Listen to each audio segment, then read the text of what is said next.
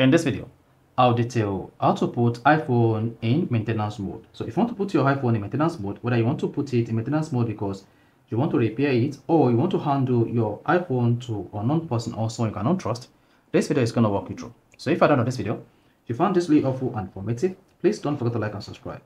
Now, to put iPhone in maintenance mode on iOS 18, all you just need to do is go to your iPhone settings.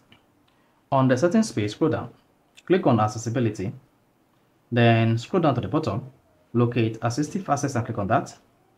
Once you click on assistive access, click on set up assistive access.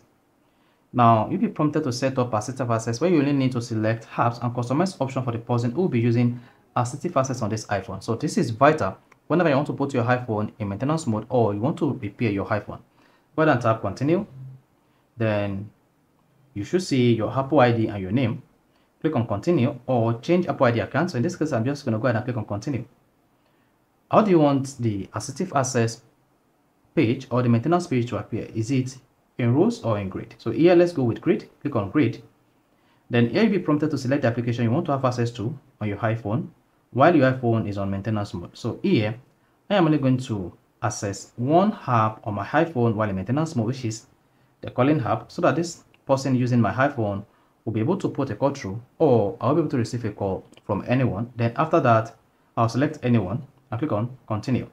Then you should see the selected app here. Then you can come down here and add all the application you want to have access to when your iPhone is on maintenance mode. So let's say you want to have access to Gmail. Just click on it.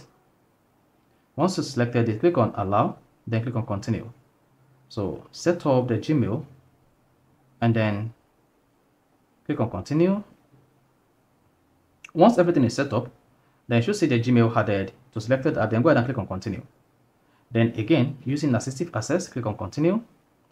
Assistive access and unlocking your iPhone. Make sure you know your iPhone passcode and you can easily unlock your iPhone with Face ID or Touch ID. Go ahead and click on continue. Then type in the assistive access code. You need to set up a new passcode for your assistive access to lock it different from your iPhone passcode. So if anyone having your iPhone knows you are in assistive access mode, that person can easily type in the passcode, but you can set a different passcode for your iPhone assistive access. Then once that is done, go ahead and click on not now or set up a recovery Apple account. So setting up a recovery Apple account will prompt you to type in a new Apple ID, confirming, so that when you forgot your assistive access passcode, you'll be able to recover your iPhone back to normal. Then click on not now. Then go ahead and click on continue. You can see assistive access is ready to use. Then go ahead and start using assistive access. Then you'll be prompted to type in the passcode. Go ahead and type in the passcode.